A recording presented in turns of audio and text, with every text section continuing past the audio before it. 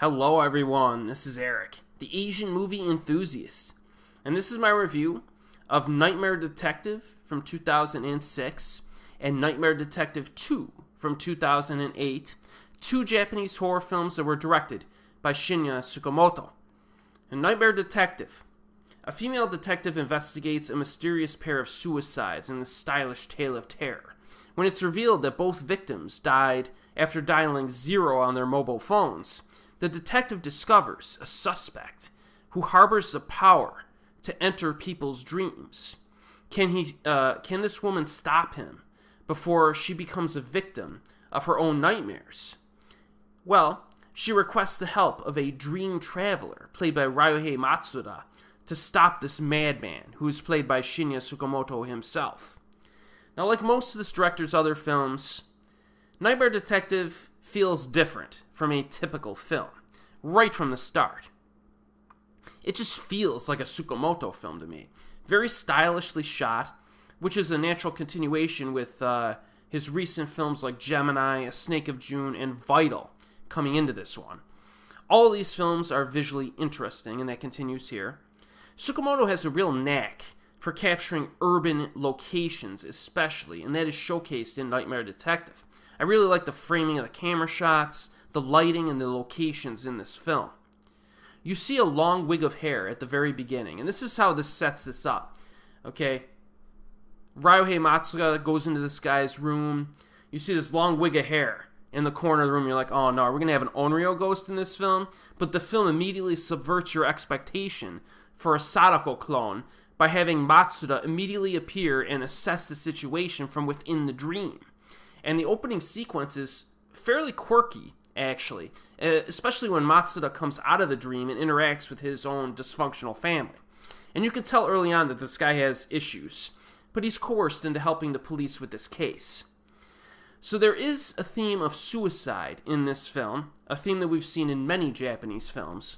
Most of the victims were contemplating suicide before they are killed, but in some cases, the victims had no idea that they subconsciously wanted to kill themselves. So it's almost as if this villain is peering into their soul and granting desires that are kind of buried in their mind.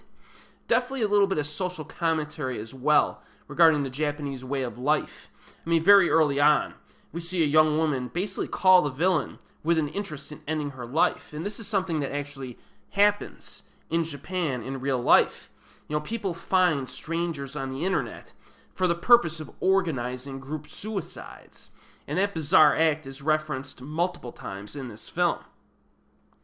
Nightmare Detective also touches upon some themes that were explored by this director in some of his prior films. At one point, a bad guy says, in this concrete jungle, you've lost your will to live. And this idea is seen in movies like Tetsuo, Tokyo Fist, A Snake of June, etc. So we have some good subtle content here that ties into this director's other films. Now, Tsukamoto's high energy level is evident in this, basically the monstrous, demonic manifestation of the madman villain in these people's dreams. Like, the monster design reminds me of something you'd see in like a body horror film. The difference here is that you only get very quick glimpses of it. The camera work moves quite a bit in these dream sequences during the attacks. So you never really get a lengthy, unedited shot of the monster itself.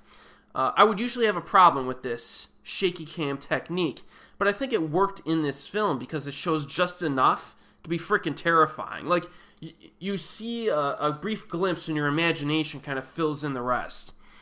It also shifts to the monster's perspective as it quickly attacks its victims, which is a benefit because you can tell that this thing is moving very fast without the need for dodgy CGI. And I would much rather have this practical filmmaking technique to express the monster's abilities and looks over dodgy CGI. Because dodgy CGI would have killed this film, so thank goodness they didn't use it.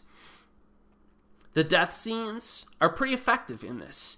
Even though the monster moves quickly, the deaths themselves are pretty bloody, and they frequently involve very sharp knife gouges into the body parts, which looks very painful. So Nightmare Detective mostly avoids genre cliches with its scares, and I appreciate that. The film is nicely paced, consistently engaging. I like the story, and it gets weirder as it moves along. Hitomi is the lead actress, and she does a sufficient job here. She's not great or anything, but she's more than adequate. Maybe a little bit stiff, but it's consistent with the character they're kind of communicating with her. Ando Masunobu, the crazy guy from Battle Royale, shows up in this, as well as Ren Osugi. So there are definitely a few recognizable faces in this, which is pretty cool. The first Nightmare Detective film, I actually strongly recommend it. Online, it gets kind of mixed reviews, mostly positive, but a little mixed, which is a little surprising to me because every time I watch this movie, it just holds up. It's just really entertaining stuff. Now, what about the sequel? Well, this is one of those scenarios where I think the sequel is better than the original. So Nightmare Detective 2 from 2008. Still haunted by his unwanted abilities, which allows him to enter other people's dreams, as well as memories of his mother dying when he was a child. The Nightmare Detective slowly drowns in his world of misery, and that's an accurate description of this guy. A young girl, having heard rumors about his extraordinary abilities, visits his home and begs for his help. She tells him that she is suffering from nightmares that are getting scarier, and some of her friends are starting to die from them. The murderous entity in her dreams has already killed 2 of her friends, and she's afraid that she's the next to die. So in this film, Tsukamoto exhibits a phenomenal patience that completely eliminates any type of cheap scares whatsoever. And the first film really didn't have cheap scares, but this one, it's more deliberate.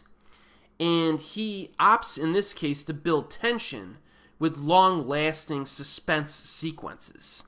And there are some very expertly crafted white-knuckle stalking scenes in this movie that are very memorable. Like, the first film had, like, a humanoid monster, basically, attacking these people. In this one, it's a young girl. But they're structured in a way that's really effective. There's nothing cheap here. And you feel a discomfort during these scenes that's earned and very well executed. And when I think about it, the scenes in this film are really driven by the viewer's imagination of what might happen, regardless of whether or not it actually happens.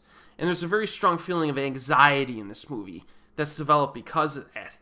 I mean, the scenes in this film really aren't that violent at all, but they have a certain uniqueness about them that's very hard to describe. You'll know what I'm talking about if you've seen Tsukamoto's films, right? The script is jam-packed with ambiguity as well. And it may leave some viewers a little bit frustrated at times. It greatly accentuates the serrated structure of dreams. There were moments in the first film that were dreamy, but Nightmare Detective 2 takes that aspect up a notch, I think. And the dreamy feel is accentuated with a very atmospheric score, creates kind of a hypnotic mood to this one, which is always welcome in my book. And consequently, this sequel is less conventional, I believe, than its predecessor. It has stronger psychological overtones and better character development of our lead protagonist, who gets pretty interesting backstory. It's blended in with the current day horror events. And Ryuhei Matsuda, I think, gives a pretty convincing performance in this. So overall, I think Nightmare Detective 2, again, one of those sequels that I think is even better than the original, and I like the original quite a bit. So both films, I think, make a very nice double feature. These kind of slip through the cracks, I think, in Tsukamoto's filmography. Well, really, all of Tsukamoto's filmography slips through the cracks, outside of maybe Tetsuo the Iron Man, which most people have seen, or a lot of people have seen. But again, these are films that are definitely worth watching. They're available digitally on various websites. If you want to add these to your physical media collection, the first film can be easily found on DVD, especially the US DVD, but you may need to search a little bit for the DVD of the sequel. I think I have like the all-region Malaysian release or something, which you may be able to find on eBay at times. So look out for these. At the very least, watch them online, because I think they're worth watching. They're pretty cool. And as always, I will see you next time.